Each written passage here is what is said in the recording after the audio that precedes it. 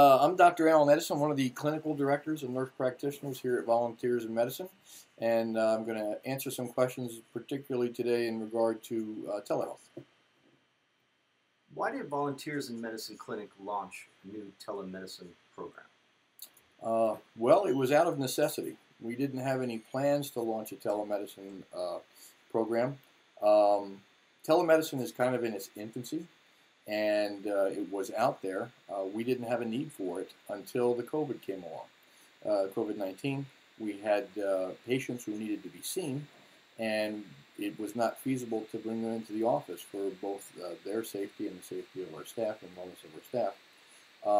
So we were aware that telehealth was out there as a possibility. We found a platform called DoxyMe that suits our purposes well, and we started doing these telehealth visits much in the way that many practices in the community have done.